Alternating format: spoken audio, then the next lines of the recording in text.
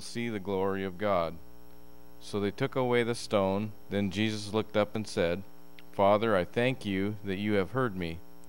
I knew that you always hear me, but I said this for the benefit of the people standing here, that they may believe that you sent me." When he had said this, Jesus called out in a loud voice, "Lazarus, come out." The dead man came out, his hands and feet wrapped with strips of linen and a cloth around his face. Jesus said to them, "Take off the grave clothes and let him go."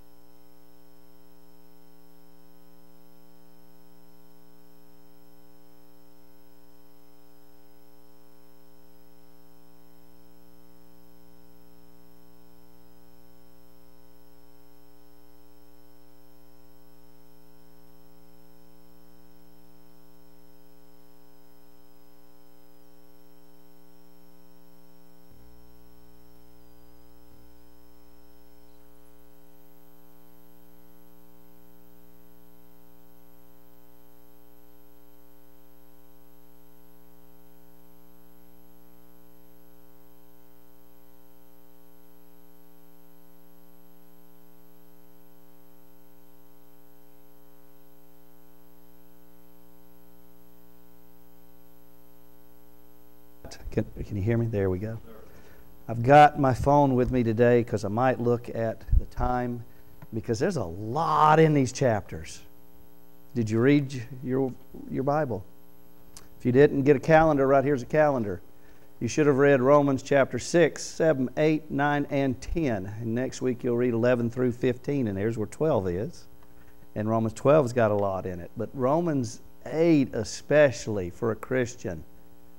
If you don't understand life in the Spirit, if you're not in tune with the Spirit, you're like a car with no gasoline. You're not going anywhere. You might be like Lazarus, still wrapped up in his burial clothes. I'll explain more so you understand that. And last week, Sherry said that I said something that confused her a little bit. I want to clarify that. And if you ever have questions, again, like I said, ask me. When you're justified, you are set right with God. And then you are brought into a new relationship with Him, not only set right, but as His child, something that was never experienced in the Old Testament, wasn't experienced until Jesus came, that we could cry out by the Spirit indwelling in us, Abba, Father. Abba being the common day word for daddy. That I can cry out, Daddy, Father, because of that relationship I never knew before. And nothing can change that. Nothing can take that away. No unpardonable sin can come after the moment that you have been justified. But there is the question of whether you have been justified. Okay? We can get into so much theology and theory. We can say whether you can lose your salvation. We're not going to go down that road. If you are justified and set right with God. And you have an obligation to live right. But that does not mean you can go on sinning, and some of that is answered in these chapters. There is no sin that's going to separate you, but if you're justified, if the Holy Spirit lives in you, then the Holy Spirit is indwelling with your spirit so that you will live a life without sin. John said, if you sin. Now, will we sin? More than likely, yes. That's why Paul wrote in chapter 7, I continue to do the things that I choose not to do. And the moment that you think yourself in your own mind that you're pretty holy, right there you just sinned, guys. But we will also be held accountable. That was what Sherry said that I didn't mention. For not only everything we did in the body, but everything we said in the body, and even what we thought in our bodies.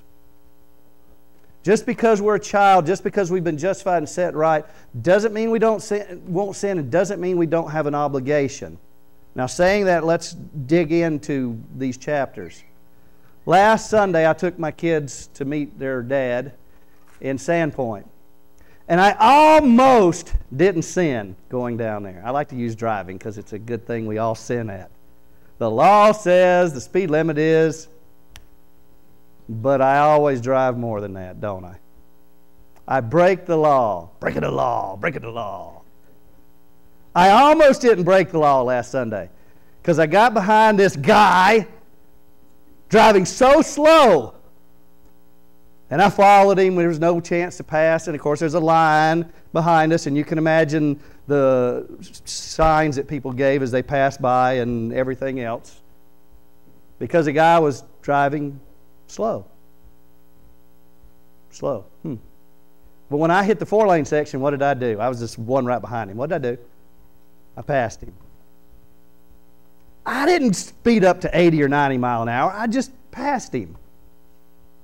I got past like I was standing still, sitting still. I didn't go as fast as those guys did, but I'm still a sinner.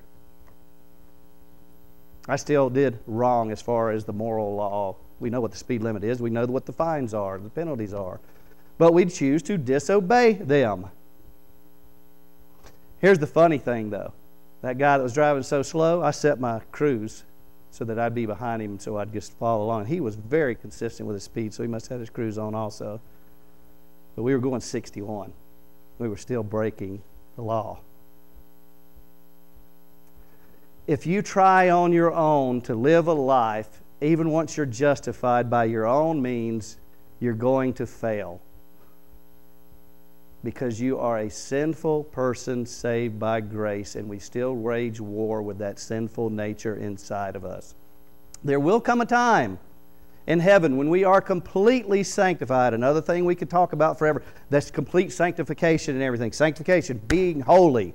Because you are sanctified when you come to conversion, when you're justified. But sanctification is also a process till the time that we spend eternity in heaven and we are completely sanctified.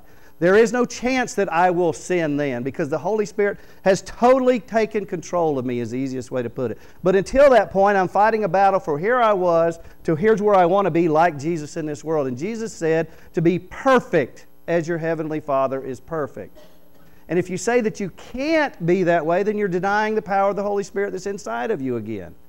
But Paul was one of the greatest Christians, if that's what you want to label, of all times, and he said, I continue to constantly do what I choose not to do. Romans chapter 7 is not Paul before, and Romans chapter 8 is not Paul afterwards. Romans 7 is today, Romans 8 is tomorrow, maybe even today. I'm living by my own power and my own might, and I'm failing, and I'm living by the Spirit, and I'm growing to be more like Jesus, and it's this constant battle all the time.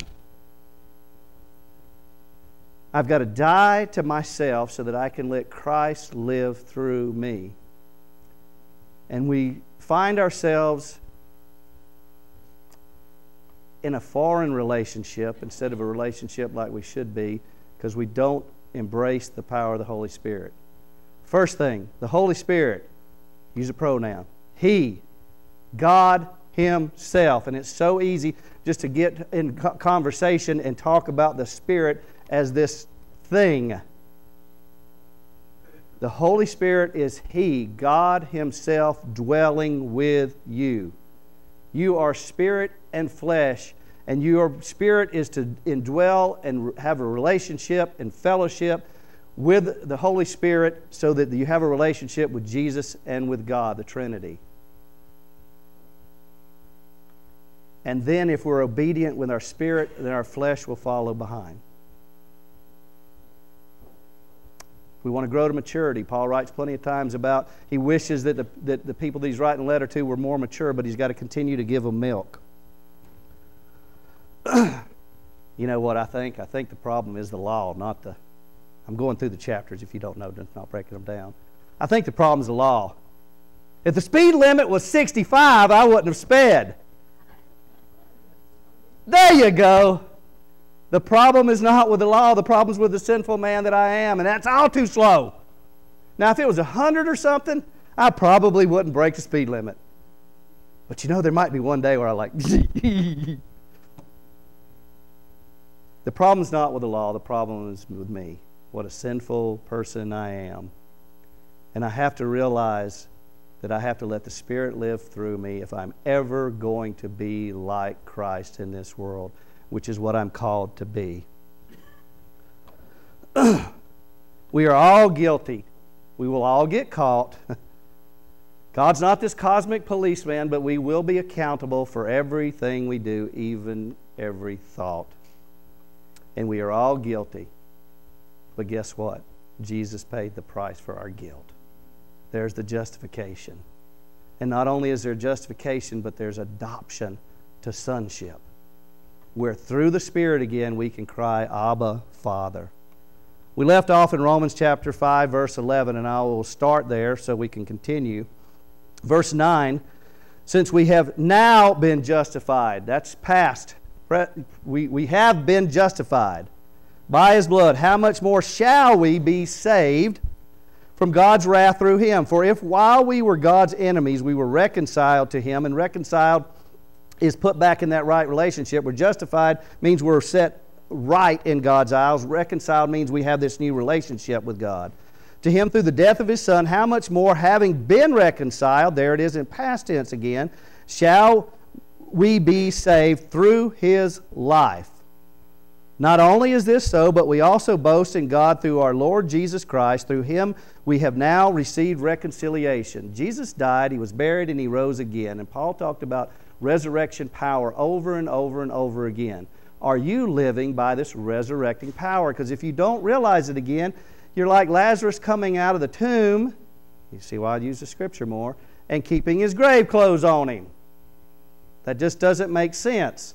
Why would you keep the old sins? Why would you keep the old power that you live by, your own self, your own mind, your own spirit? Why wouldn't you get a new power, a new spirit, which you have in you, if in fact you've been justified? God living in you. Verse 12 then. Therefore, just as sin entered the world through one man, and death through sin, and in this way death came to all people, because all sinned. Man sins. Adam's not the reason that you sin. You sin because you have a sinful nature. Don't blame it on Adam. Don't blame it on Eve. Don't blame it on anyone else. The devil didn't make you do it. You chose to sin because that's what you wanted to do. And your sin against God, the penalty is eternal death.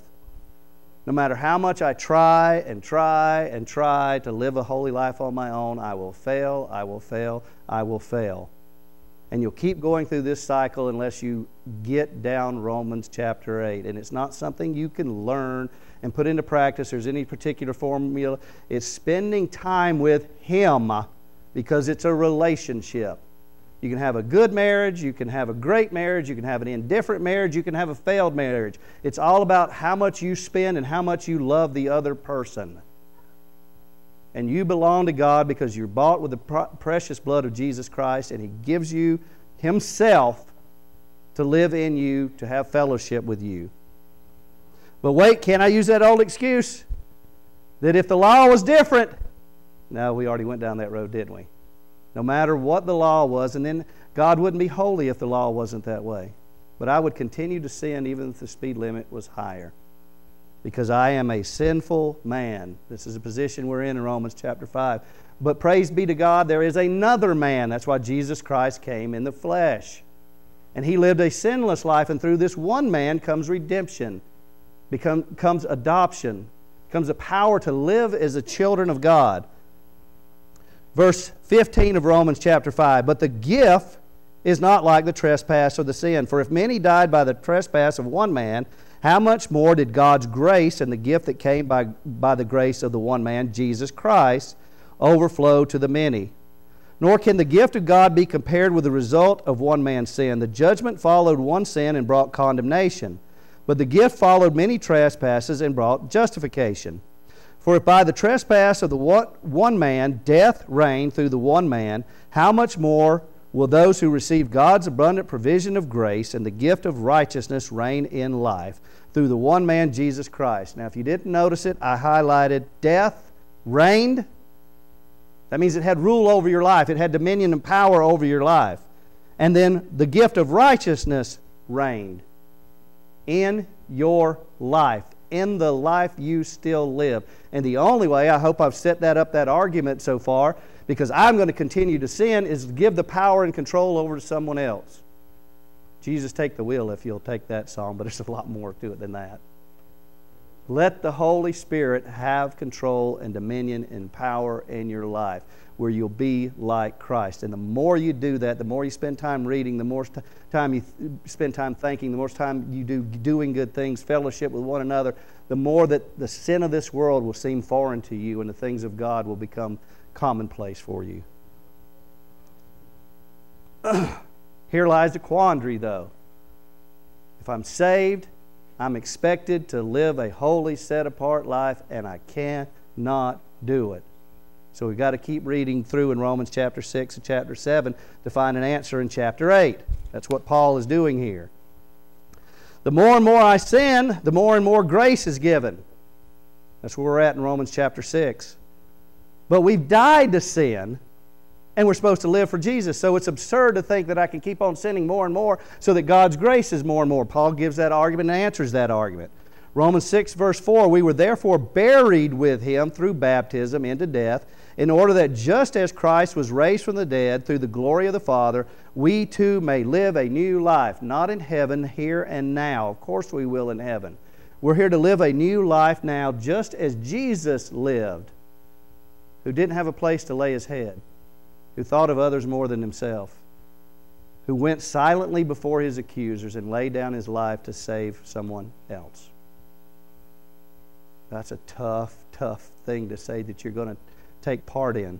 That's why Jesus said you've got to deny yourself and take up your cross and follow after me. Don't miss the next verse though, verse 5. For if we have been united with Him in death like His, we will certainly also be united with Him in resurrection like His. Now, understanding that resurrection power now while you are still in this physical body. Yes, we will groan. I'm getting ahead of myself to further chapter. We'll groan because we long for the day that Jesus returns. We'll groan because of the sin in this world. We'll groan because of the people that don't know salvation. All of creation is groaning, waiting for the day that Jesus Christ makes those things right. So are you living a resurrected life like Jesus today? Lazarus died and was resurrected, right? Do you think he lived life the same after that point? Do you think he took his grave clothes on? Took his grave clothes off? We'll look at that in a second. I mean, there's no way that he lived the same life that he lived before. You have been born anew by the Spirit of God. Unless you're born again, you cannot see the kingdom of heaven, let alone enter it. That's John chapter 3. So back to John 11, 40 through 44. Then Jesus said, did I not tell you that if you believe, you will see the glory of God? Is that just in the future, or is that now? Verse 41, so they took away the stone. Then Jesus looked up and said, Father, I thank you that you have heard me. I knew that you always hear me, but I said this for the benefit of the people standing here, that they may believe. That's what John's gospel, the whole point of it is that you will believe, that you will come to saving knowledge of Jesus Christ, that you may believe that you sent me. Verse 43, when he said this, Jesus called in a loud voice, Lazarus, come out. The dead man came out, his hands and feet wrapped with strips of linen and cloth around his face. Jesus said to them, take off the grave clothes and let him go. Polly said in Sunday school a couple of weeks ago, or whenever it was, she said, oh, Merle, he's always got these crazy questions. And she said, you won't believe his question that he said this time. He's talking about Jonah. And he said, I wonder what Jonah looked like when he went to the town of Nineveh. That's not a crazy thing to think of. You ought to think about things like that. Here, Jonah got swallowed by a whale. And I don't know that people saw him, but if people saw this guy being belched out, thrown up, however you want to say it, out of the mouth of a whale, or not a whale, fish. Let me correct myself. Someone should have already corrected me. Whatever kind of fish it was, we don't know. And he's vomited it up on the shoreline, and then he starts walking to Nineveh. And he doesn't give a big sermon. He basically repent or die, if you want to boil it down. But what did he look like? Oh, one of the biggest TV shows out there is Walking Dead or any kind of zombie movies. We're intrigued with that. I guarantee you he looked kind of like that. He's been being digested for 3 days. So when he comes out, the people are like, whoa, first of all, this guy just got thrown up by a fish, and now he's walking around like this, and he looks like he looks, and he says, repent or die. I got to listen to that guy, at least think about the things that he said, right? What about Lazarus? What did he look like? Have you ever thought about it? What does Scripture say? We know that the Scripture says he stinketh because he'd been dead 4 days. Well, it says right here, when he said this, Jesus called in a loud voice, Lazarus, come out. Okay, what happened? The dead man came out. Dead man. His hands and feet wrapped with strips of linen and cloth around his face. Jesus said, take off the grave clothes and let him go. When you're studying and reading, read other translations, study commentaries, look at the original Greek words. The King James Version gives a much better version than the NIV does. And that was dead came, which was dead came forth, which was dead now brought to life. I've got that implication here that there was death, now there's movement, there's life. There's life coming back, and it came back instantly enough that Lazarus was able to walk out on his own. It wasn't, again, this slowly coming back and spending time in the ER or anything. It was death, and then there was life. And then it says bound, not wrapped. Oh, that sounds a lot stronger. Bound, hand and foot, with grave clothes. And his face was bound about with a napkin. Jesus saith unto them, loose him and let him go. He was wrapped, he was bound by grave clothes. So the dead man got back to life and came out like this. Right? Because he's wrapped up. What if I continue my life like this? I'm alive, guys. I'm a Christian. What if you're still living by the power of sin in your life? And if you're living by my will, you probably still are. We need to live by God's will. And the only way we can do that is to live by His power, which means we live by Him who lives in us, living through us. So Jesus said, loose him. Sounds a lot different than take off, doesn't it? Loose him from what had bound him before, that had put him in the realm of death, so that he can be alive, and then let him go so he can tell the world. If you read on in John chapter 12, Lazarus is there when Jesus is anointed. He's sitting at the table, and all the people are sitting talking to Lazarus as much as they're talking to Jesus, listening to his testimony, because he who was dead is now alive, and they wanted to hear his story. And it was so much, if you read John chapter 12, that the Pharisees and Sadducees says, we got to kill Jesus, but we got to kill Lazarus also to stop his testimony. You were dead in your trespasses and sin when Jesus came to you and said, do you want to be freed? Why in the world would you want to still be wrapped in grave clothes?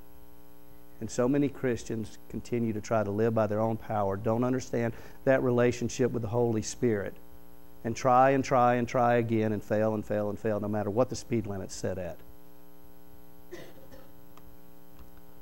If you believe you are justified and you've been set free from the bondage, the master that had dominion and power over you, the death that reigned so that you can reign a righteous life through the power of Jesus Christ. That's why He went to heaven and said, you won't be orphaned. I will send the advocate to you, the helper to you, to be with you forever. And know that wherever you go, there I'll be, and I'll never ever forsake you or leave you. Continue on in Romans chapter 6, verse 6 says, for we know that our old self was crucified with Him, so that the body ruled by sin might be done away with. Is that clear? The sin that was in your life before is to be done away with. That we should no longer be slaves to sin. Why? Because God came to us when we were helpless and gave us the help that we need so that we're not helpless anymore as children of God. The Holy Spirit is the answer. Verse 13, do not offer any part of yourself to sin as an instrument of wickedness, but rather offer yourselves to God as those who have been brought from death to life. And offer every part of yourselves to Him as an instrument of righteousness. Just as you used to offer yourselves, you offer yourself one way or the other, as slaves to impurity and ever-increasing wickedness, which leads to death, right? So now offer yourselves as slaves to righteousness, which leads to holiness. But now that you have been set free from sin and have become slaves of God, the benefit you reap leads to holiness, and the result is eternal life. Is that what you believe? Is it? Because if it is, you live that life of holiness now, and I can't do it on my own. So, pardon my expression, Jesus, take the wheel. So, we'll take the gas pedal, too. Take my thoughts, take my actions, everything else. And what's funny when you ever make that trip is, you always laugh because all the people you pass and everything, you pull up to the light at Sandpoint and they're all there beside of you anyway. It seems like it's just the way things work. What does the life of the believer look like? You're supposed to bear fruit. You're supposed to be like Christ. Is that what your life looks like? Romans chapter 7, verse 6, so my brothers and sisters, you also died to the law through the body of Christ, that you might belong to another, to Him who was raised from the dead, in order that we might bear fruit for God. For when we were in the realm of the flesh, the sinful passions aroused by law were at work in us, so that we bore fruit for death. But now by dying to what once bound us, we have been released from the law, so that we serve in the new way of the Spirit. And not only in the old way of the written code. No matter how much I try to not break the law of speeding, I speed wherever I go. Is that what you want your life to say as far as your Christian walk? Wherever I go, I still continue to sin. I still take control. I don't let the Spirit lead me. I'm not becoming more and more like Jesus in this world. Maybe I should quit trying. Is that the answer? Let's read on. Romans 7:14, and I did the New Living Translation. So the trouble is not with the law, for it is spiritual and good. The trouble is with me. For I am all too human, a slave to sin. I want to drive faster. I want to break the law. That cookie up there that Mom said don't get, I want it. But remember Romans 6:6, for we know that our old self was crucified with Him so that the body ruled by sin might be done away with, that we should no longer be slaves to sin. Verse 17 of Romans 7, as it is no longer I myself who do it, but it is sin living within me. For I know that good itself does not dwell in me, that is my sinful nature. For I have the desire to do what is good, but I cannot carry it out. For I do not do the good I want to do, but the evil I do not want to do, this is what I keep on doing. Verse 20, now if I do what I do not want to do, it is no longer I who do it, but is sin living in me. Those words Paul wrote about himself. Notice the change to I. I am a sinful person. I wage this battle all the time. But I don't want to give up. There is an answer out there. It is Jesus living in us through the power of the Holy Spirit. When I think about Paul writing these words, it blows me away because I know what all he did for Jesus Christ, how much he suffered, how faithful he was, but how he struggled with sin each and every day of his life. No wonder I do. Keep on reading Romans chapter 7, verse 22, and I'm going to read into chapter 8. For in my inner being I delight in God's law, but I see another law at work in me, waging war against the law of my mind and making me a prisoner of the law of sin at work within me. What a wretched man I am! Who will rescue me from this body that is subject to death? Thanks be to God who delivers me through Jesus Christ our Lord. So then I myself in my mind am a slave to God's law, but in my sinful nature a slave to the law of sin. Therefore there is no condemnation for those who are in Christ Jesus, because through Christ Jesus the law of the Spirit who gives life has set you free from the law of sin and death. For what the law was powerless to do because it was weakened by the flesh, God did by sending His own Son in the likeness of sinful flesh to be a sin offering. So He condemned sin in the flesh in order that the righteous requirement of the law might be fully met in us, who do not live according to the flesh, but live according to the Spirit. I'll say again, did Lazarus live differently? What if he was never unbound? You pass those around on this side. If I need more, give me this instead. I'm going to swap. That one feels a little smaller. Fred, will you pass these around? These are for you. This is Romans chapter 8 where I've highlighted, just so you can see. And I'm not going to go into Romans chapter 8 that much. I want you to.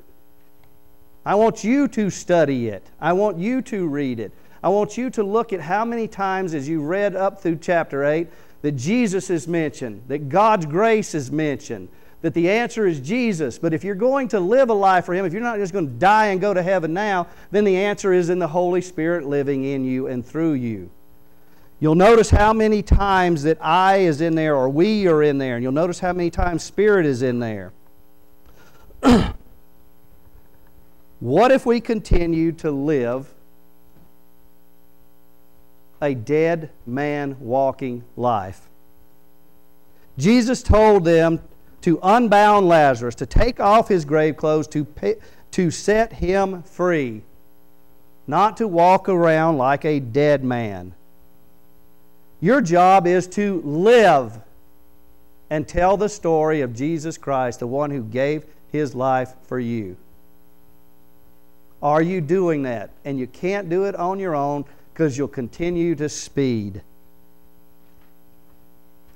The only way to do that is through the power of the Holy Spirit.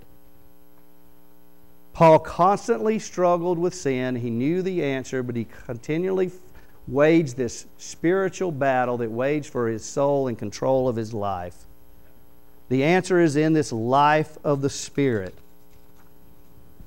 So if you've got a copy of it now, first of all, notice therefore, that means it ties back together the previous arguments, and you could kind of go back to Romans chapter 5 because we talked about the law and the penalty of death for that. And then in Romans chapter 5, we talked about how Jesus has set us free. And since Jesus has set us free, He's saying here in Romans chapter 8, now considering all that, there is no condemnation. You've been justified. No one will ever say to you, no one can say to you, God Himself won't say to you, you are guilty of your trespasses and sin because you've been forgiven by the blood of Jesus Christ. Remember that. So now that you know that, if that is the case, then you've got the obligation and responsibility to live, and you can't do it on your own. You couldn't save yourself. How in the world do you think you're going to live a holy life? Praise be to God that He does it through us. I said last week so many times, thank you, Jesus. I'm going to say this today. Thank you, Holy Spirit. Get into a relationship with God through the Holy Spirit. Where I'm so in tune with the Holy Spirit that when I'm driving to Sandpoint, that I know that I should not break man's law, God's law, and I know it's trivial on speeding, but it's not. It's still breaking the law. That it is so foreign to me, I just automatically get in and set the cruise on 59. If you look at the green highlights, those refer to Jesus Christ. If you look at the pink highlights, those refer to the Spirit. Look at all the Spirit in there. And like I said, if you look back in the previous 7 chapters, I think there's 2 references. The yellow are us. The light gray are those. The problem is there's a lot of goats in the sheep pen. They think they're sheep, but one day they'll be separated. There are plenty that profess Jesus Christ. You've got the Sermon on the Mount where it says that, and they did mighty miracles in His name, but Jesus says, depart from me, I don't know you. There are plenty that that say they have a relationship with Jesus, identify with Jesus, but are not His.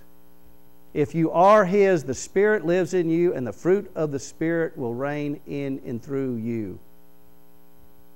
So you've got to examine yourself today and make sure that you have been justified. The best way to know that you're justified is that God is living in and through you. If not, you might want to examine it. The blue are God, references to God. If you notice down at the bottom, you get a little bit darker gray. I put a little darker gray down there because that encompasses Satan even with it too. Because see, those are controlled by their master Satan rather than controlled by God. We don't kind of think about that, but we all sin because, Paul has presented the argument quite well, that we all serve another master. So once I'm born again, once I'm justified and set free, why would I still let that death grave clothes wrap me up and have power over me? And if I myself have the sinful nature dwelling in me, I can't do anything about that, but Jesus can through the Holy Spirit, to where I'm 100% completely sanctified through and through. I won't sin again, which probably will not come until glory. I'm not going to go over Romans chapter 8. You are. If I did, we'd be here a long time. I'm going to look at the clock now. Okay. I'm going to wrap it up by going briefly over Romans chapter 9 and 10. Because there's so many big topics in here that we'll miss the letter. Remember, this is a letter written to this church. They can go back and study it later and everything. But it's a letter that was presented to the church to read and to get them to encompass what Paul is saying throughout the entirety of the letter, which is what I'm trying to do here so that you'll go back and study it later. Romans chapter 9 talks about election and things. Woo, we could really go down some theological debates, couldn't we? And we don't understand that, and we don't know who's going to be saved and not saved. It's not for you to know the times or the season, but you will receive power so that you will be a witness for Jesus. And the more you witness, the more you live a life, the more that you're a witness to the person that you don't know whether they're going to be saved or not. And some of those are our children and our grandchildren and our parents. And those are the ones that look at us the most for our hypocrisy. How much more we need to rely on the Holy Spirit so that they can see Jesus through us, because the world's going to tell them there's a ton of other ways. So you get down to verse 14 of Romans 9, and it says, "What then shall we say? Is God unjust? No, not at all. For he says to Moses, I will have mercy on whom I have mercy, and I will have compassion on whom I have compassion." End of statement. God is God. He is just. He is loving. He's kind. You cannot comprehend His ways. You don't believe me? Go read Job today. See if you can wrap that around your mentality. We all sin. We all deserve God's wrath, but His grace is still flowing in this world today, whether there's smoke and fire or there's not, so that we can praise God for the goodness that He gives us, the holiness that He is, the wonderful gift of salvation through faith through Jesus Christ, which none of us deserve, so that we can tell others, so that we can live a life empowered by the Holy Spirit. Verse 20 of Romans 9, "But who are you, a human being, to talk back to God? Shall what is formed say to the one who formed it, why did you make me this way?" Whoever you are, whatever your lot is in this life, God knows. Not a hair on your head will be harmed unless it's in His will. You are His before you ever were redeemed by the blood of the Lamb. And if you've been redeemed by the blood of the Lamb, how much more you're His, and how much more you're obligated to live a holy life. And I can't do it on my own. I've got to have the Holy Spirit. Verse 22, "What if God, although choosing to show His wrath and make His power known, bore with great patience the object of His wrath, prepared for destruction?" Think about Judas. Think about Pharaoh. It's not for you to think a theological debate, could they be saved and everything? We can talk about those whenever you want to. That's fine. But the thing is God was showing His glory even through those who would not bow down and worship Him. But there comes a day when every knee will bow and every name will declare that Jesus Christ is Lord. Will you do it now while you have the chance? What if He did this to make the riches of His glory known to the objects of His mercy? Hopefully that's you. I don't know why He called me. I'm just thankful that He did. And I'm going to try my best to be obedient, and the more I try, the more I fail, so the more I've got to deny myself and let the Holy Spirit live through me. And I've got to know that that might mean that I don't want to do everything that I want to do, and it may even require suffering and taking up an instrument of death, which is a cross of humiliation and shame and persecution and death, so that I can bring Him glory and live a resurrected life while I'm still here by the power of the Holy Spirit. Verse 24 says, even us. We are the ones that are the objects of His mercy, who've been prepared in advance for glory. Verse 30, what then shall we say? That the Gentiles who did not pursue righteousness have obtained it, a righteousness that is by faith. But the people of Israel who pursued the law as the way of righteousness have not attained their goal? Why not? Because they pursued it not by faith, but as if it were by works. They stumbled over the stumbling stone. Not many who are Israel, are called Israel, or of Israel, of the faith of Abraham. Only a remnant, Scripture says. Not everyone that professes Jesus Christ, that goes to church, is saved. Jesus says, many on that day will cry out. I pray that it is not one of us in here. That we all know the saving grace of Jesus Christ and live a life of worth empowered by the Spirit. Verse 33, as it is written, see, I lay in Zion a stone that causes people to stumble and a rock that makes them fall. And the one who believes, the one who doesn't stumble over Jesus, in him will never be put to shame. Romans chapter 10, we have a mission to live like Jesus in this world. But we can't do it. We've got to live by the power of the Spirit. The Holy Spirit can. The Holy Spirit will, as long as you don't deny the Holy Spirit. We could even get in that debate of unpardonable sin. Well, the unpardonable sin is not listening to the Holy Spirit. Whether it comes at conviction, whether you can lose your salvation, I'm saying all things, I'm going down this theological road we can go around. I'm not trying to make a point here of which one is correct or not. If you have been sealed by the Spirit, you walk by the Spirit. If you're not walking by the Spirit, there is a chance, whatever the percentages are, that you're not sealed by the Spirit. And that's what Paul's letter is trying to tell you. If you want to know without a doubt that you're saved, then you ask Jesus into your heart. You know that you're a sinner who cannot be saved on his own. You understand the grace that God has given you, and you say, please, Lord, forgive me of my sin and give me that. And then you listen to the Holy Spirit, which seals you for that day. And it's a struggle.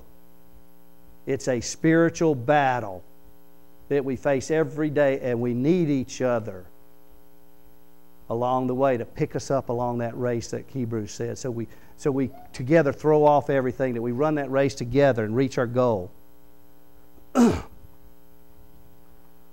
Romans 10 verse 4, Christ is the culmination of the law so that there may be righteousness for everyone who believes, that righteous standing and that righteous living. Verse 5, Moses writes this about the righteousness that is by the law. The person who does these things will live by them.